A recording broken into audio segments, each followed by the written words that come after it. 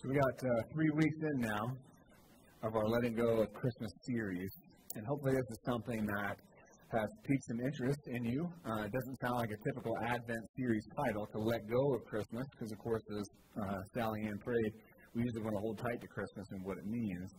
But each week what I've been trying to do in this series, Letting Go, is trying to push us to consider things that have nothing to do with Christmas, right? Like things that are creating a lot of noise around it, and not everything that I've talked about is necessarily bad. And it's okay to embrace the things that I've talked about, which we'll hit again this morning, but they can easily get in the way of Christmas. And I know a lot of Christians who get upset because they say, well, look, nobody's celebrating the meaning of Christmas anymore, but a lot of Christians aren't either. And so this is a message for us, really. It's a message for those that are curious and wonder what Christmas is about and what we should hold to. So at the heart, this whole thing is an Advent series. And Advent is something that we do. We light these candles because it's, for us, a way to celebrate the bigger story. It's a way for us to understand and appreciate that Christ didn't just come randomly out of nowhere and just be like, oh, well, I got nothing better to do, so I'll just be born on earth. Like, that's not what happened. There was something that was a lot that was leading up to it and a lot still after. And so what Advent does is lets us see that bigger story because it celebrates his first arrival, because Advent comes from the Latin word adventus, which means first or means coming or arrival. And so we celebrate the first time that he showed up, but also the unfulfilled part of the promise that he was going to come back. So there, again, it's something very supernatural about what we believe at Christmas time, but it's not just baby Jesus in a manger. And you do a huge disservice to Jesus Christ, the one this whole holiday is supposed to be about, if you just make it about baby Jesus. And you forget that baby Jesus is also Creator God. Like, it's really easy to make Jesus as somebody you don't need to worry about, you don't need to worship, you don't need to take seriously if he's just baby Jesus. If you forget that baby Jesus is Revelation 19 Jesus, coming back as conquering King Jesus. Like, if you don't put the story in its bigger context, you're going to miss the point. And that's, I think, what Advent helps us do. And that's how Jesus saw his story. So, what we're doing for Advent is we're hitting themes, right? So we've got 5 candles, 4 candles technically for Advent Sundays, and then 1 as we get together on Christmas Eve and celebrate. But the first one, we looked at hope. And hope, we focused on that Isaiah 9 passage. And it's a very famous Christmas passage because it looks forward hundreds of years ahead of time, 700 years ahead of time, in fact, to when this Messiah would come. And he gives a title to this Messiah. And so we looked at that hope, and we looked at what was involved in that hope for those people for hundreds of years not hearing. And then last Sunday, we looked at peace, and peace was what was promised. That's what the announcement in Luke chapter 2 was all about. We'll read that in a second. But it's the whole point and purpose of Jesus, not to just have peace from God, but to have peace with him. That's the cornerstone of the Christmas story. And again, it's much more compelling if you think about the full story, the full scope of Creator God coming and doing these things and offering these things. So that's where we were last week, and we talked specifically again about financial stuff and all the buying and everything that doesn't bring a lot of peace. And then today, we look at one that can be also a little bit tougher today. It can be tough to have hope today. It can be tough to have peace today. But in a lot of ways, for a lot of people, I know it can be tough to have joy. Joy is a hard one right now because the life for most people right now, and I know globally, but even particularly in our own church family. I got up here and asked last Sunday for prayer for my own family and for our leaders because we've been going through a lot. And thank you for your prayers, by the way. People that have been checking in, Bear is fine. He did, for those of you who don't know, we had to take him to the hospital and we thought some stuff was going on, but it was all clear and that was all good. But again, these things had to be true whether or not everything was going to be okay. And I was thinking about this stuff, like, can I lean into the Prince of Peace? I just lit the candle of peace last Sunday, and it's like, here's my wife not even at church. My son's not at church because they're in the hospital. So it's like these things have to land in real life for us, and whether or not things are good and whether or not things are joyful, because I know a lot of people right now in our church, it's the reason I stood up here and asked for prayer for our church last Sunday, is because a lot of people are hurting desperately and deeply right now in this church. And we need to be able to understand that we can still have joy even when our lives are falling apart. I mean, that's where the rubber meets the road. And these things, again, they have to be tangible in our lives. And so that's the stuff I want to talk about. Is just what's offered to us this season. And if we get lost in the decorations, which I love, don't get me wrong, if we get lost in the things of Christmas, we're going to lose the meaning of Christmas. And what ends up happening when we do that is this first question from 2 Sundays ago, is we end up getting to a place where we're losing the meaning. Go ahead, next slide. We're losing the meaning because Christmas is an idol that's destroying Christmas, which is a weird thing to say. It's a weird idea to wrap your head around, but what I meant by that is if we give all of our attention to the trappings and the trimmings of Christmas, and we focus on the details of Christmas so much that we completely lose the real meaning, right? The details overcome the meaning. Like that's when you get to a point where now you're worshiping Christmas instead of Christ. That's where I started off, and I really want to challenge you with that. Again, are you considering the real meaning this Christmas of what it means? Are you falling into that trap of just chasing all the Christmas stuff? Because I know for myself, especially when you got younger kids, it's very, very easy to worship Christmas instead of Christ because we set these expectations that just aren't real. They're just not real, right? But it's like, and if they don't happen, if we don't see it that way, if it's not done that way, then Christmas was ruined. And it's like, what is it? Does it really lose the meaning? So these are things that I just have personally wrestled with. And so I wanted to share some of the verses that we've hit to try to address some of these things. So in Luke 24, you have the road to Emmaus encounter. Now, if you're not familiar with this story, what happens in this scene here is it's just post-resurrection. And this is the reality. This is like the beauty, I think, of the Bible. Is it's so awkward and painful. It doesn't try to skim over stuff. It just lets you sit there with the awkwardness. Here's these two disciples. Their Messiah, Jesus, has just been crucified. I mean, he's dead. All their hope is gone. They've just wasted maybe 3 years of their life, like following this guy around, and they don't know what to do. So Jesus walks up next to them, asks them what's going on, and what he does is he puts his story in the context of the greater story that it fits in. And again, that's Advent. So he clarifies for them, look guys, my birth and my life, my death, my burial, resurrection, all these things that we celebrate, all this is in the context of the greater story from Genesis to Revelation. And what I mean by that is what Luke records in chapter 24. Jesus says to them, then, beginning with Moses, so he's going all the way back to the Torah, the first 5 books of the Bible, and all the prophets, which is like a way of saying the Old Testament, Jesus interpreted for them the things concerning himself in all the Scriptures. So what did Jesus do? How did he help them understand the story? Well, he basically told them the story of the Bible. And that's a much more compelling story than just baby Jesus. Because just baby Jesus doesn't matter unless baby Jesus is Creator God, unless baby Jesus gives his life and it leads ultimately to the cross, right? There's a heaviness to the Christmas story. So for Jesus, he understood that there was an eternal weight. And this is the part, again, that we need to, if we're not careful, I've gotten myself in trouble before because I focused too much on the death of Jesus during Christmas. And somebody just said they just didn't want to hear that.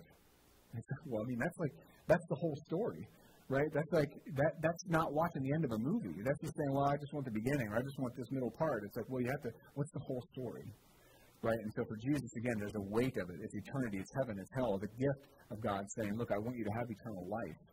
So that's, again, the bigger story, the bigger implications of that story, and that's what Jesus is trying to do for his disciples here. So that's one place we were. Then we read, again, that first Sunday, one of the most famous Christmas passages for good reason. Again, 700 years before Jesus, the prophet Isaiah would pen these words.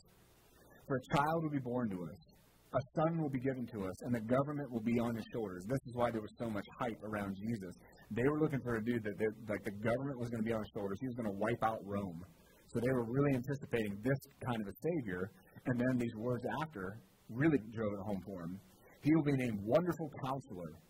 This Messiah will be named Mighty God. He will be named Eternal Father. Those are some pretty big titles there.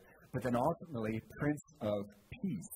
This is who the Messiah would be. And again, much more compelling story to think that when Jesus came, this is who he claimed to be. And he's picking up these titles in his ministry that's recorded by his disciples. And so, again, the greater story of who the Messiah would be. And so as the story unfolds, this is what Jesus would say, and this is what Jesus would be. So in Luke chapter 2, the Christmas verse, if you're going to read the Christmas story this year, it's going to be in Luke chapter 2. And the announcement of the birth of Jesus comes across like this. You have the angels in the sky and the scenery that we're all familiar with perhaps.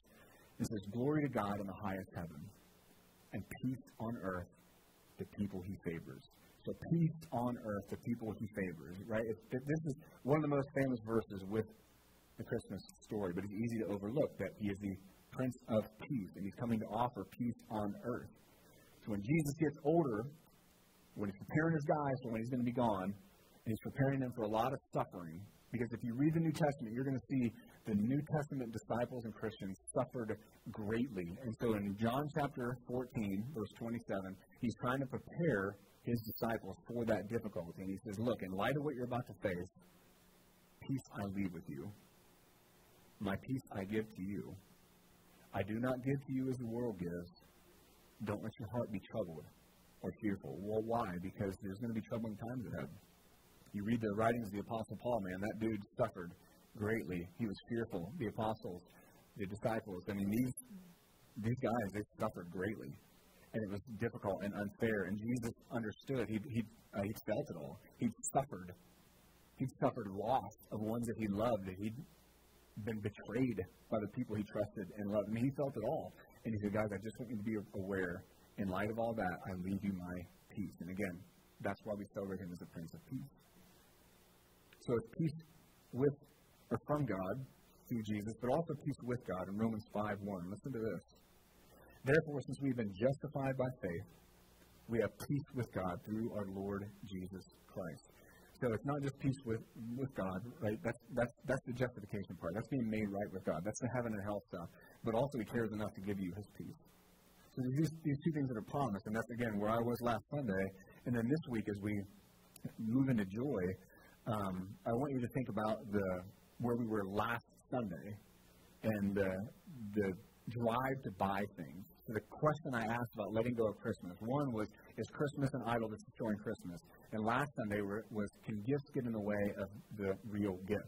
That was my question from last Sunday, and I want to say, obviously, yes. That seems like a softball question in church, but I want to say, yes, it can. And what I shared with you last weekend is something that can rob the Christmas season of joy. I watched so many videos, and I used to think it was funny, of like people recording their kids when they open their presents, and like they flip out because the kids don't get what they want, right? And at first I was like, oh man, that's funny. But then I was like, why are you recording this? Why are you putting this online? And two, man, like why are those kids acting like that? So there's always questions that go through my head. But like that's what's happened. We build Christmas up to be nothing more than just getting gifts. Why wouldn't they act that way? Right? We set them up for that. We can point a finger at those kids, and that's how spoiled they are, but they've been set up to think that that's what Christmas is about. But when they open that thing up, they should get exactly what they want. And if they don't, well, man, watch out.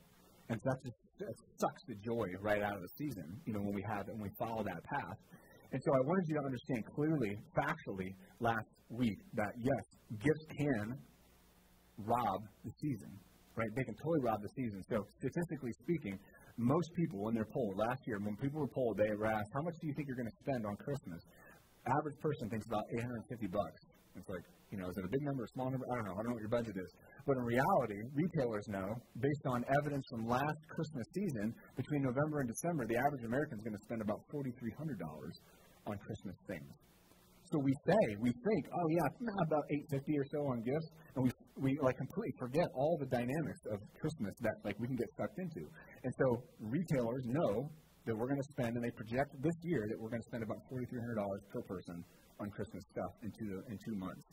Now the sad thing is, and this is where the peace last Sunday gets sucked out as well, is the joy that we're talking about today, is 75% of Americans are going to put that $4,300 on a credit card.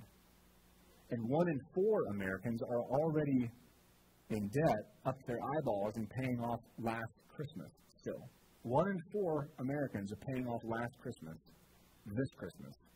And if the retailers are right, on average, they're going to just put $4,300 more on the credit card.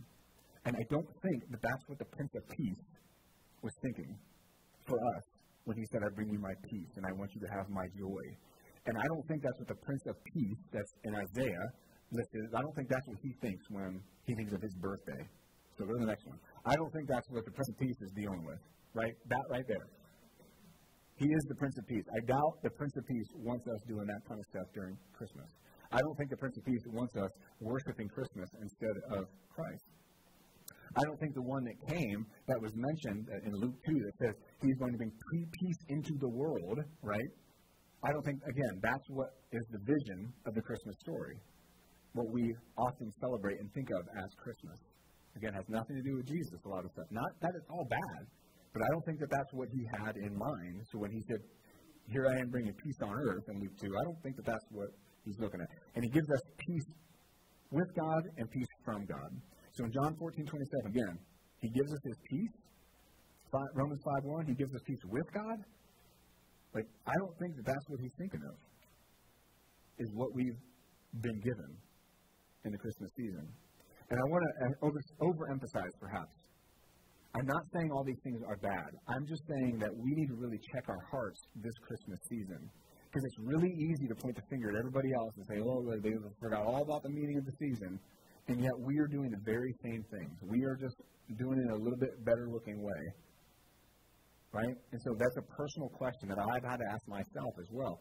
Can I do all these things, but put a limit on them in a way that I'm not worshiping a holiday? That's a good question for us to think about. Let's distill it down to what it actually means and really be able to celebrate something this year. So back to our question to consider, though, for this series. That's just a quick recap. Our question of the series, next one, is that we want to ask ourselves, how do you need to let go of Christmas this year? Very personal question for you, because I want you to wrestle with this. Like, really, what is it that you built up over the years? What was it given to you that maybe you need to pause and have the freedom to say, well, no, I don't know that that's really the best to celebrate Christmas that way. I think maybe there's something I can do differently. And this week, our third question is Christmas giving bad? So that seems like a dumb question. I've basically been trying to give you a dumb question to consider every week, and then trying to show you why maybe it's not so dumb. But is Christmas giving bad? Is there a scenario where this could be seen as a negative thing? Right? So I want to say off the bat, like right off the top, no, Christmas giving is not bad. But I do have a question for you, though. I wonder why, and I'd like you to think just to yourself as well, why is it that generosity all year long seems to kind of be like fledgling, and then right at the end of the season, it takes off? Why is it after Black Friday and Digital Monday, or whatever it's called, Cyber Monday, there's Giving Tuesday? Why is that? Now, if I were to come up with like a giving day, I'd have Giving Thursday before Black Friday. You know what I'm saying? Like, I wouldn't wait until everybody emptied their accounts on those 2 days and be like, now that nothing's left, can you give us some money? No, I try to get in like a week before. But why is it that there's this rise?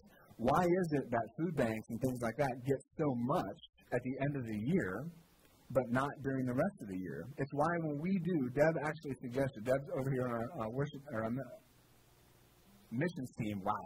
Our missions team, I had worship team in my head and I couldn't get rid of it. So she's on our missions team, and she suggested to me one time, hey, that was cool that we did the food drive, and she suggested, let's get some food in here for our fasting service. And then she said, but you know what, when we do our other two, because we do 3 a year, kind of evenly spaced, we'll fast, we'll pray together as a church, she said, you know, in the spring and summer, food banks would break, their shelves are running pretty empty. So it would be cool, like, while we're denying ourselves and we continue to want to do things for our community, let's make sure we continue to collect food, because they're going to need it. And then as I talk to food banks, they're like, yeah, we don't really have a lot, that it gets pretty thin the rest of the year. So my question is, why is that? Why is everybody so focused? I know it's a season of giving, but why? Why is it just a season of giving? Why aren't we consistently generous? That's what I want you to wrestle with this morning. Like, I really want you to think, maybe you personally, but just generally, like, how am I thinking about generosity? Is it just a seasonal thing? Is it just a guilt thing? That's why we started with that call to worship this morning. Like, do you just give out of like seasonal guilt? Do you just give because you feel bad or something like that? Or maybe even because of pride, right? Because it's like a little prideful thing for you to do. Like, is Christmas giving bad? No. But it certainly needs to be investigated, I think, and thought about a little bit deeper. A little bit deeper. And that's what I want to do together this morning. Because I think that the baseline, what I'd love to just have us understand, is that Jesus, next slide, Jesus wants us to be generous because he's generous. Jesus expects us, I want you to hear that, if you're a follower or not today, if you're exploring or if you're all in, whatever, Jesus expects us to be generous because he's generous. Like, that's the bar for Christians. And that's all the time. That's all the time, right? And it's not about, hear me out this morning, being generous is not about the amount that you give. There's people here that are wildly generous in ways that I never, ever could be. I can't afford. They can be generous with more than I make in like half a year, right? It's like they're just able to do that. And that's cool. God's blessed them that way. But he expects us to be generous with what we have because we're reflecting him. And this right here, too. This is something I was thinking about all week long. We get to share the joy we have by reflecting the Savior we belong to. So whether or not you know Jesus as your Savior today, I want you to know that this is the bar. This is the goal. Because of who I have in Jesus Christ, because he's my Savior, because he's so generous with me, I want to reflect that into the world all the time. And if you're a follower of Christ, that's where you should be as well. And so I want to stick this question today in that context of the bigger question. I just don't want us to lose sight of where we are in the series of what you need to let go of personally this Christmas. So again, quick recap before we jump into this question. It might be that image of Christmas that you painted for yourself that could never ever live up to the hype that you built up, right? Or maybe the pain that's associated with Christmas. It's like maybe there's some of those kinds of things that you've made Christmas about. And maybe you need to let go of that this year. Maybe it's that urge to just buy, and spend every dollar you have to try to keep up or impress or satisfy or whatever the thing might be. Like maybe that is something you need to let go of. And then this week again, maybe it's the idea that your generosity is only one time a year. Maybe it's the idea that generosity is just something you have to do every now and then. And I'd love for you to see, again, whether you know Christ or not today, I would love for you to understand by the time you leave today that, no, this is just who we are. As followers of Jesus, we need to be different. The world's so messed up. My goodness. People don't feel like they have any hope, any joy, any peace, nothing. And it's like, what if we were a community that people got to see that in? That's the call. That's always been the call for Jesus. Like, show him my light, like Brittany said earlier. Show him my light. So again, our question, is Christmas getting bad? So no. Just to reiterate, no. As I said, it just shouldn't be a one-time deal. So to explore this question, I want to share some stories this morning out of my own life and share some stories that I've learned from other people. But I want to do that in a context of a passage that's really well known for financial generosity. Now, usually, this passage is used by pastors to browbeat their people to give more money. That's not what this passage is about, though. Because it's ironic that a lot of times this passage gets used in that way, but we have an incredibly financially generous church. I mean, it blows me away how generous people are here. Whether we have some need, people are just like, bam, let us meet that. Like, let us do that. Let us give to that cause in this community. Like, let's rally around that. Like, you guys, you blow me away constantly with your generosity. And it lives this out. So I'm preaching to a crowd that I'm literally watching do this, being financially generous, whether it's tithing with the church, whether it's like a mission thing, whether it's an outreach thing our youth group is doing. It doesn't matter. Like, I love watching how generous you guys are, and it allows us to do so many cool things because you're generous. So thumbs up. So this passage is not browbeating anybody this morning. It's actually a celebration of what I'm already seeing in our church, okay? And if you're not on board, I don't know, maybe I'll guilt you into it, all right? So 2 Corinthians 9, and again, this is your life. I'm not talking about our church. I'm talking about your life, okay, which, of course, affects our church, but I'm talking about you in general day to day. So 2 Corinthians 9, the context of this passage is this. The Apostle Paul has tried to make some connections. So this is early Christianity. Remember, this is ancient Christianity. This is 2,000 years ago. People don't just take things for granted at this time. They don't know anything at this time. So the Apostle Paul is going around to all these churches and saying, hey, now that you're a new believer, 2 Corinthians 5, he says, now that you're a follower of Jesus, you're a new creation. So your life has to look different now. And this is what it looks like. That's pretty much what the New Testament is. That you're a follower of Jesus now, and this is how it affects your life. And so he's writing to these Christians because they've said that they'll financially support Jewish Christians in Jerusalem. So Paul has realized that they've not done this. So Paul is gently reminding them that they've not followed through. He's saying, hey, you told them that you would help them out, and you haven't. So he is lighting a little bit of fire under them to say, you need to follow through with this. The good news is, Romans 15 shows us that they do. Like they come through, they do it, they're doing, but Paul's like, look, I just want you to remember, as followers of Jesus, your generosity is important. It's part of who you are now. And he also says, hey, I don't want to make it awkward, but I already told them that you were going to give this gift. So I know that you don't want to look stupid, and I certainly don't want to look stupid because I vouched for you guys, and I told them that you do this. So he's kind of like, he's putting it out there, right? So that's the context of this passage, and then he makes this point almost over and over and over again. He says the point of this, the person who sows sparingly will also reap sparingly. And the person who sows generously will also reap generously.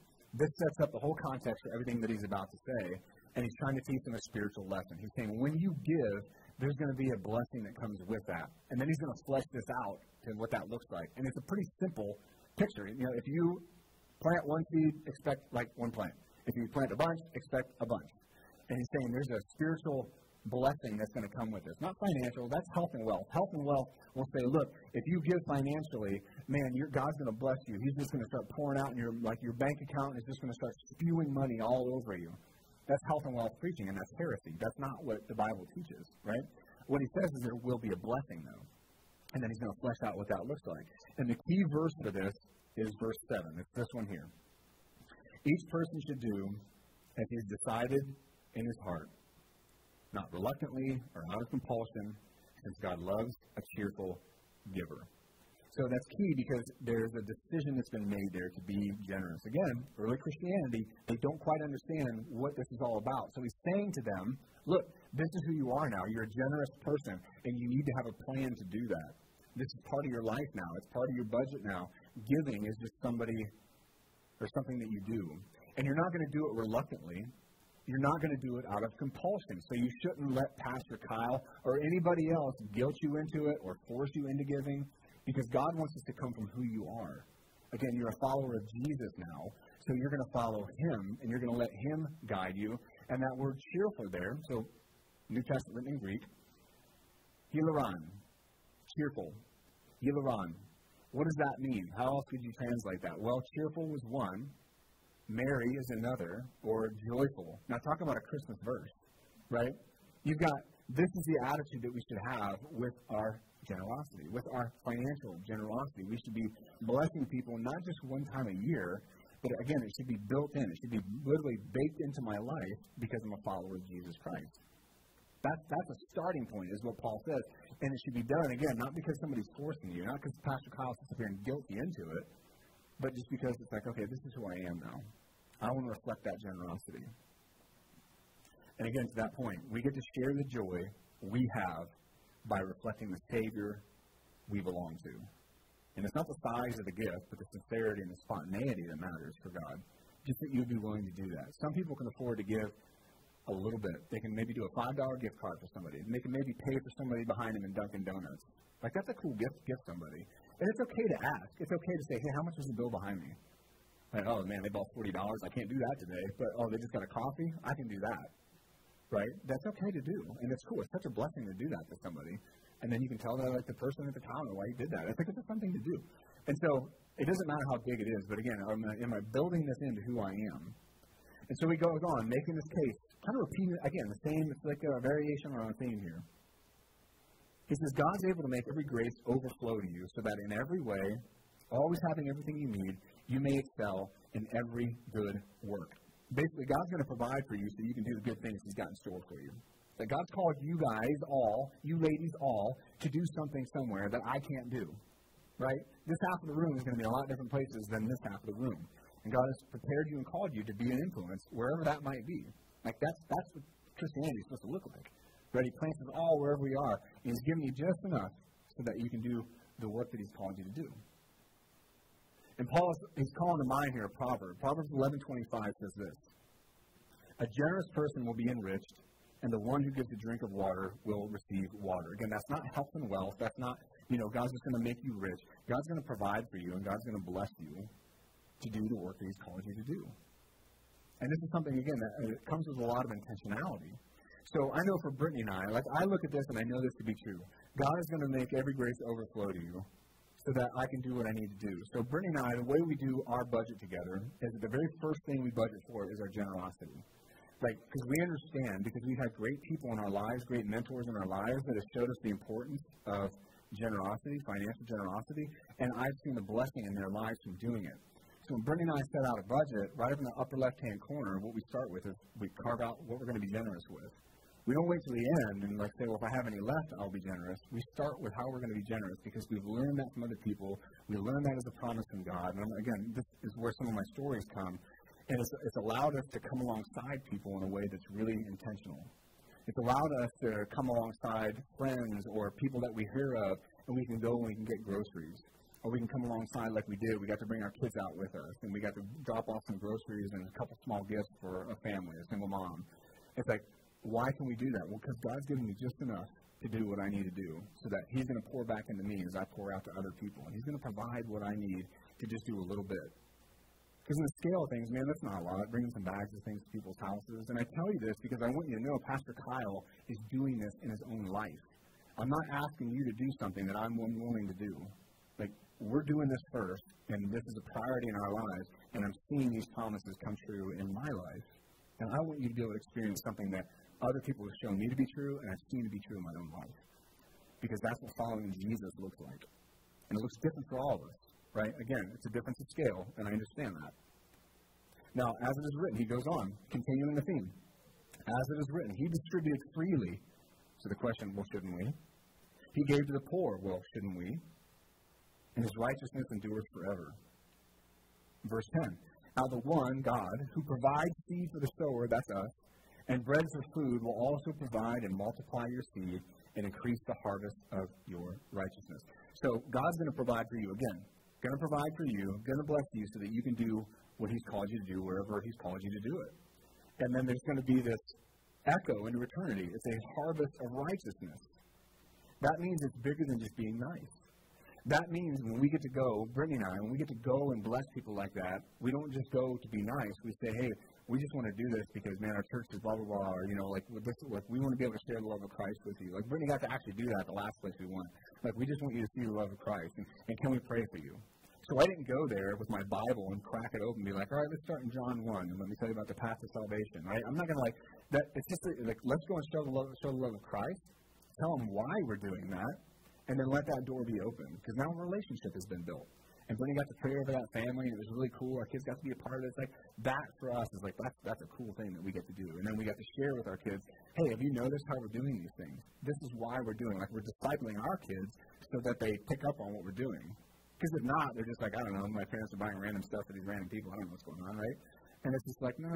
Let's try to be intentional with what we're doing. And again, I'm not trying to just say, oh, look how great Kyle and Brittany are. I just want you to know that we're trying our best to do this as well. We're trying to do this because it's been modeled for us, and this is what I see in God's Word. So then he goes on, next verse, he says, you will be rich in every way for all generosity, which produces thanksgiving through us. So we should expect God's blessing. That's what I love about this section of Scripture. Don't feel bad about it. You should expect God's blessing when you're generous to other people. And Paul's picking up on an idea that's already there in Scripture. From Proverbs, he says, again, he's pulling an idea. Next slide. He says, a generous person will be blessed, for he shares his food with the poor. So we should, again, not health and wealth. We're not talking about, you got a Lamborghini in the driveway the next morning. I'm just saying you should expect God's blessing when you're generous with other people. I love that verse, and I love people that I've seen do this, because it's almost like God is saying, I found a person that I can use as a conduit to bless people. And don't you want to be one of those people? Think about it. Wouldn't you love for God to identify you and say, that's a person I can trust. That's a person I can use as a conduit to really bless people's lives. I can use them to actually show tangible hope, tangible peace, tangible joy to, because life is a mess sometimes, right? This all happens in the context of messiness in life. But wouldn't it be cool if we could be, in our own brokenness, our own difficulties, we could still be a conduit, in a little way, for some of these bigger things that echo into eternity. That's the kind of guy I want to be. That's the kind of husband and dad I want to be. That's the kind of person I want to be. I want to be a conduit. It's cool that we should expect His blessing them. Then verse 12, he goes on, he says, for the ministry of this service is not only supplying the needs of the saints, but is also overflowing in many expressions of thanks to God. So, again, these acts of generosity are pointing people to the hope that is God. So there's a couple side thoughts I want to give this morning about generosity. One is don't deny generosity. I see this happen a lot.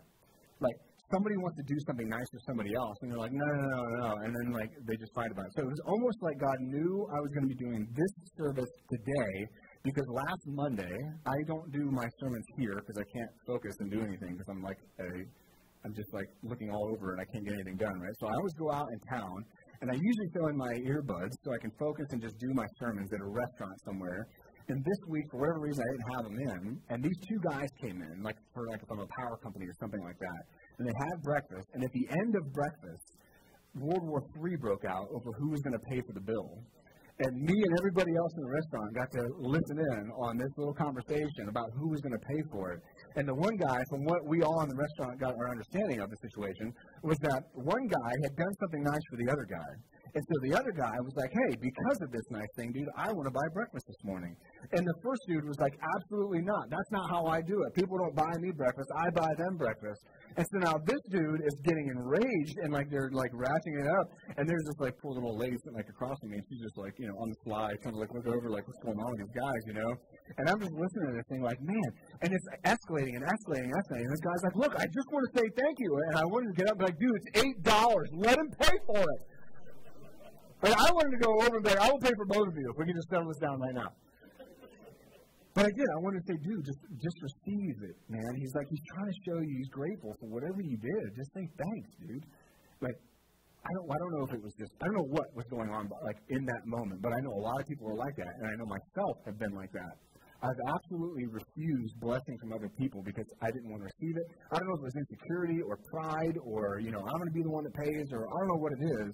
But I saw this in my own life, because Brittany's parents are very generous.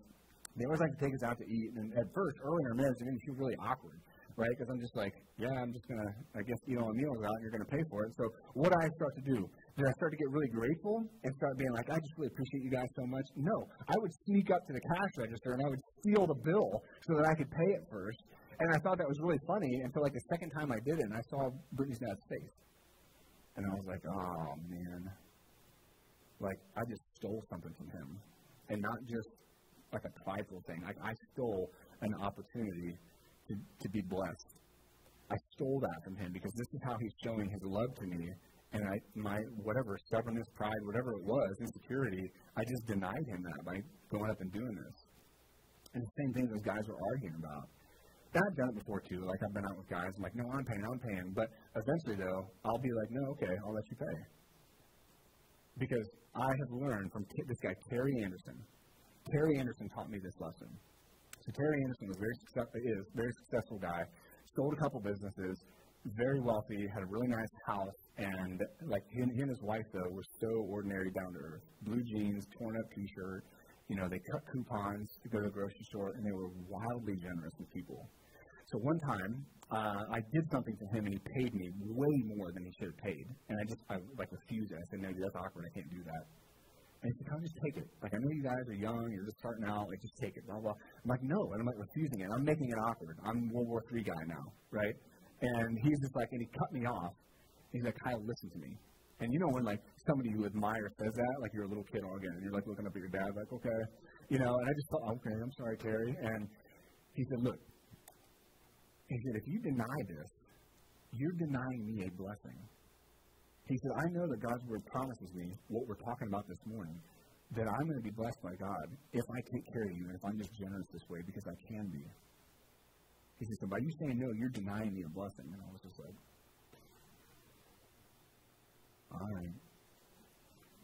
You know, and I did, and I took that. So now I kind of have this pattern, like, yes, I'll say no once, but I understand the value of blessing somebody else through generosity. And now I'm not saying today go out and be like trying to bum money off of people and be like, well, Pastor Kyle said you'll get a blessing. How about the $20? Can I borrow $20? You know, that's not what I'm talking about. Say no to those people. But I am saying, like, don't deny some of the opportunity to be blessed because they're blessing you. That's a big deal. Verse 13. Because of the proof provided by this ministry, they will glorify God for your obedient confession of the gospel of Christ and for your generosity in sharing with them and with everyone. This is an intriguing verse because it's not only a blessing comes, but also that this is proof. So your generosity is proof of your Christian confession. Not the only proof, but certainly Paul's saying this is evidence of your faith because it's who we are. It's not just a seasonal thing. And if it's just a seasonal thing, maybe we need to let that idea go. And he lands the plane by saying, and as they pray on your behalf, they will have deep affection for you because of the surpassing grace of God in you. Translation, 2 blessings come. One from God, and one, if you're blessing other Christians, they should be praying blessing on you. So I'm curious, if you have somebody that's blessing you, are you praying blessing on them? Because that's a culture of generosity. That's what fuels the fire of generosity, is when we're praying for each other, when we're looking out for each other, right, in Christian community. Because that's the context of this. It's happening in Christian community. And he's also saying there's deep affection. So there's a deep relationship that will happen there. So generosity is something that just changes things. Because the blessing from God, the blessing from other people, the culture that it creates, the fire that it lights.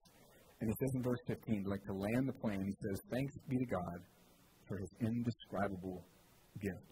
All of this is set in that context. It's the weight of Christmas. It's the heaven and the hell. It's this, I don't deserve eternity with God, but I get it. Right? Like, I know without God I can't make it to him. It's the weight. There's a weightiness of the Christmas story. And he's saying, because of this, because Kyle Sargent, this broken kid from Mansfield, Ohio, that was messing his life up in every way possible, received an indescribable gift and it changed his life and his eternity. And because of that, I want to make sure that I'm the kind of person that God can use as a conduit to bless other people. As imperfect as I still am, I get to share the joy that we have, that I have, by reflecting the Savior that I belong to. Like, that's what we get to be involved with.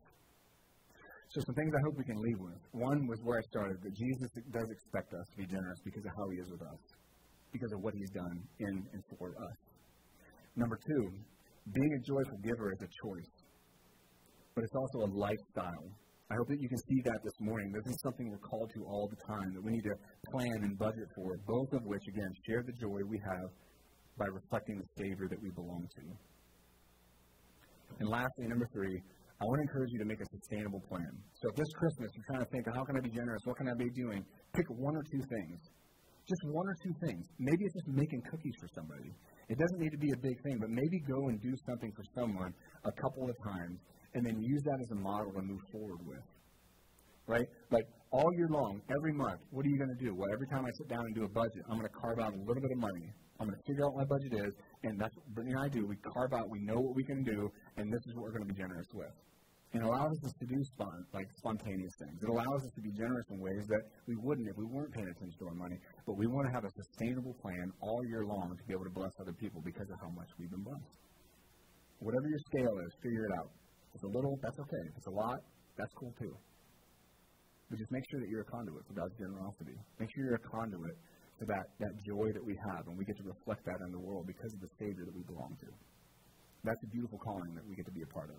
And I want to challenge you to it. I want to call you up to it. Because that's what this is about. Amen? All right, let me pray. So, Lord, we thank you so much for today. God, I do thank you. I look at my own life, God, and I have it so much better than I deserve in the path that I was on and how you saved me, how you called me out of that, Lord. And I know there's plenty of stories here like that, Lord. And I just ask you, Jesus, to help us to reflect you into the world.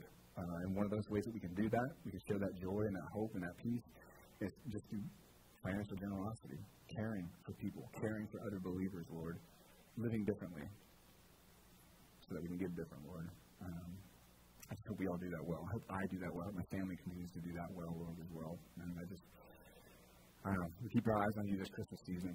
Jesus, it's a beautiful and powerful and wonderful thing. And I just ask you, Lord, to show us how to just distill everything down, cut out all the noise, Lord, and be able to celebrate what we have in you. And I pray that in your name, Jesus Christ. And the church said, amen. Great seeing you all. I love you. Have a great week.